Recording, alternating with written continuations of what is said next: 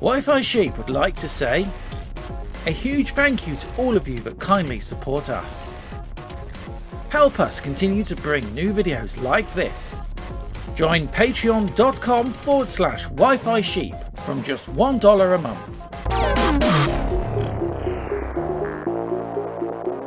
Hello and welcome back to Wi-Fi Sheep right here on YouTube with me, Tom.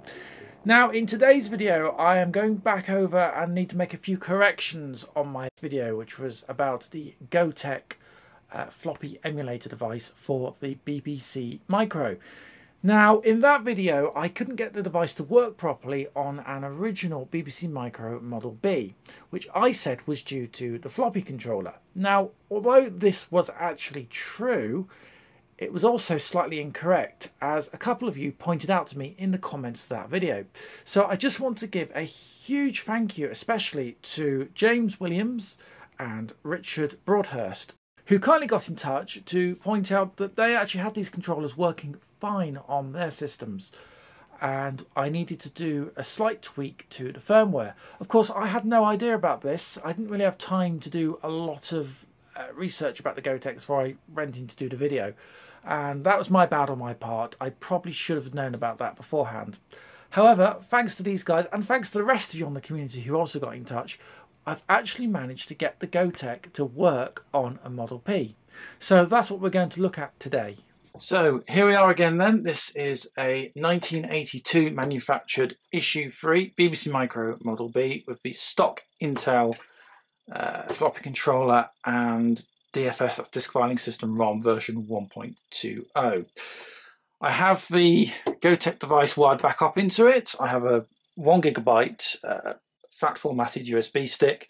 That's an old one, I just cleared it ready for use. Just showing underneath the unit. Oops, without doing that. So underneath we've got the Molex power supply that's connected straight into the BBC Micro's PSU, and that gives the correct voltages needed to power a floppy disk drive. We have the ribbon, which is a 34-pin ribbon for the disk drive connection, a standard PC floppy ribbon basically. We also have over here a Raspberry Pi Zero, which is plugged in something called the tube interface via its GPIO pins. Now you don't need that to make this work. That acts as a co-processor. I've shown this on the channel before. This one normally lives just underneath here, giving this machine an extra boost of power and RAM, which is quite useful. So let's just power up, make sure we're working okay.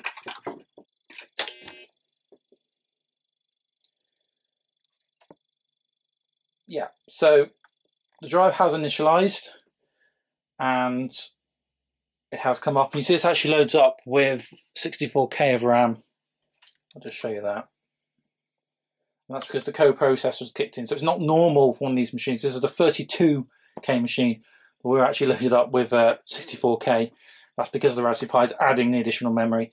We also have Acorn DFS, and if we go star and help, it'll show you what's actually on board, including, you can see here we have the DFS system, which is 1.20, and the OS is also 1.20. So what we're going to do now is going to take the USB stick out and we'll take that over to the Mac. You could use a Mac, PC, Linux, even a Raspberry Pi would do actually. I'm going to make a slight alteration to a .cfg config file which is on this data stick. So just show you the USB stick here mounted on the Mac. Here it is as USB 2. And here's the list of .ssd disk images that we put on the system last time. And down here we have a ff.cfg file, which we'll open with, in this case, TextEdit for the Mac. But you could open it with Notepad or WordPad on Windows, or I think even Nano under Linux would suffice for this. So, so we've got this file open. Now, what I have added this time, which has made this actually work, is I've added index-suppression equals no. And I just want to show you this page from GitHub. This is the Flash Floppy software used for Go-Techs, and I will put a link to this in the description of this video.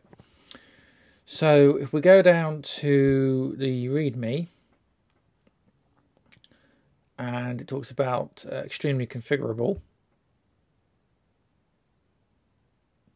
And this then gives you the listings for the ff.cfg configuration file.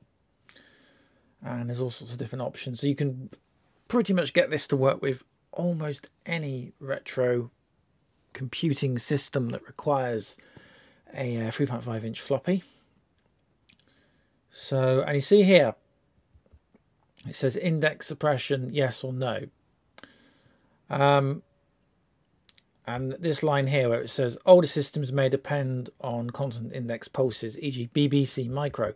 And that is why this didn't work the first time round. However, if we go back to our file again, if we now say no, it now works properly on the older Intel floppy controller as seen on the original BBC Micro Model Bs. Okay, so we've updated the data stick firmware, so I need to put this back in to the Go-Tech. And now let's see if it will now finally work. I remind you, this has the stock Intel floppy controller on board. So let's see if this works. Okay, so I'm doing an optical screen capture, whereas I'm just pointing the camera to my flat screen TV.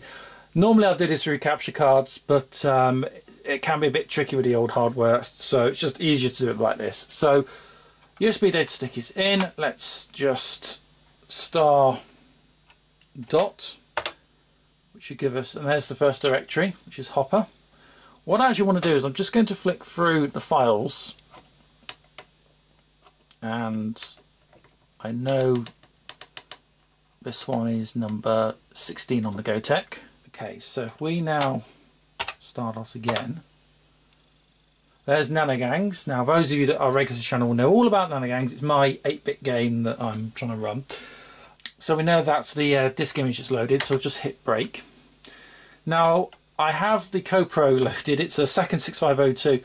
This machine is currently clocked and it's running at about 200 and something megahertz, which is mad. This thing is meant to run at 2 megahertz. Very, very useful if you're writing a game in BASIC, because BASIC is notoriously slow on these old 8-bit hardware. So let's just shift break.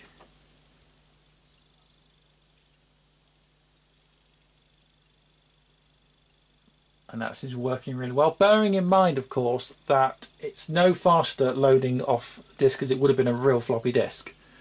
So it's a little bit slower than the MMC card systems, but there we are. So we'll go new game. Select the first character.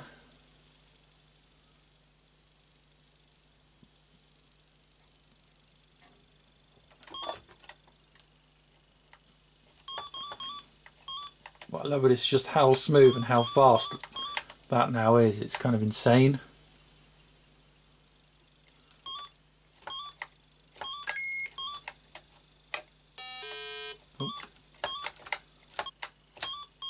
If you're interested in the development of this game, I'll put the most recent video about the building of Nanogangs, which has been one of those very long ongoing projects. Oh, a little bit glitchy. Oh. There we go. And I died. But yeah, that's actually working really, really well. We'll go to disk image 26, which is the last one on here, and this is when we put White Light, which is one of the more recent games that was released for the system from Retro Software. In order for this to work, we need to turn our coprocessor off, otherwise it won't work properly. So it's FX151, or start FX151, comma 230, comma, and then off is 14. If I press break, it now goes back to being a standard BBC computer, and in fact I can go control break. There's a hard reset, and you see we're now loaded with just 32K, which is fine. So we've got disk image 26 on the Go-Tech, and it is indeed White Light. So I should go to shift break, and hopefully this should also work perfectly now as well, and it looks like it is.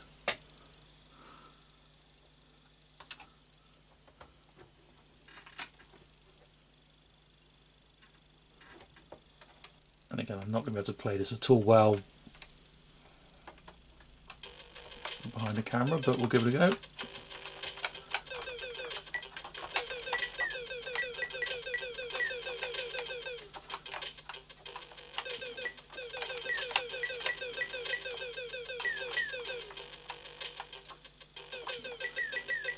We've also shown this game when it first came out as well, and the graphics on it are really superb. It's a fantastic piece of work, and it's running at the native 2 MHz speed as well, fitting inside 32k of RAM at 2 MHz.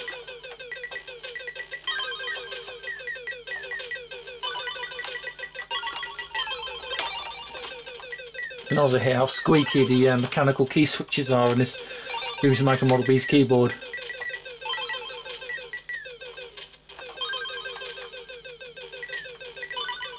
So there you are, it does work, and it actually works really well, and I'm just personally thrilled that it actually does work with the Model B. That makes it so much more useful, and of course it now works if your Model B has an original Intel 8271 floppy disk controller on board with the original DFS either 0.90 or version 1.20 of the disk filing system ROM. Go-Tech, with this slight tweak, now works. Interesting, what also came up in the discussion, this was from Richard, who mentioned he had written a custom MMC system, a bit like the MMC card systems used with SD cards, but this one's actually for the Go-Tech Floppy controller. It's free. I did have a little play of it. I haven't quite got it to work properly just yet, so we're probably going to need yet another video to revisit that particular subject. But if you want to have a look, it's on the StarDot forum, and I put the link to it in the description of this video. So that's just about it. So thanks so much once again. If you haven't done already, please do like and subscribe to us right here on Wi-Fi Sheep, and I will see you real soon. Until then, thanks so much for your company, and bye for now.